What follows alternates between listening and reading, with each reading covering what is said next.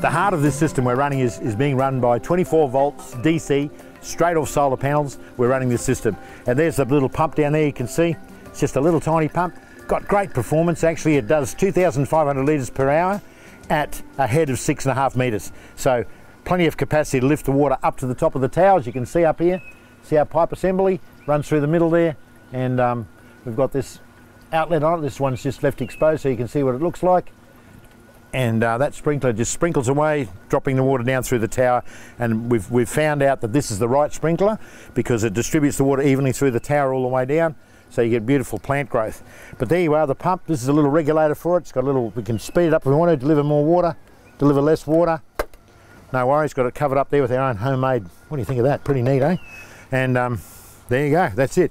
So if we like to have a look, we'll see our solar panels. We have 2 solar panels running this into a battery bank over here. If you just point the camera at the battery bank, and here it is right here. Just clean up before we video. There you are, there's our battery bank. As you can see, 24 volt battery bank. We have an inverter here to produce mains power, but we're not using that at the moment. We're just simply running the whole system, this tower system, off this battery bank.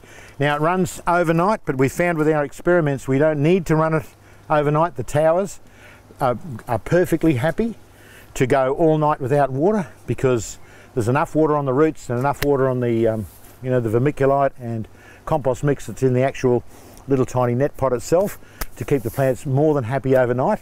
So we have found, we've run it for several long periods of time just on the solar panels, having the regulator switching off at night. As soon as the sun goes down, the panels are not producing 24 volts anymore. Boom, off goes the pump. And then when the sun comes up in the morning and 24 volts are coming off the panels or more, it switches the thing back on again, and it can run purely and totally off solar. We're very, very confident about that, and you'll get massive, wonderful growth of all your leafy greens out of this tower system.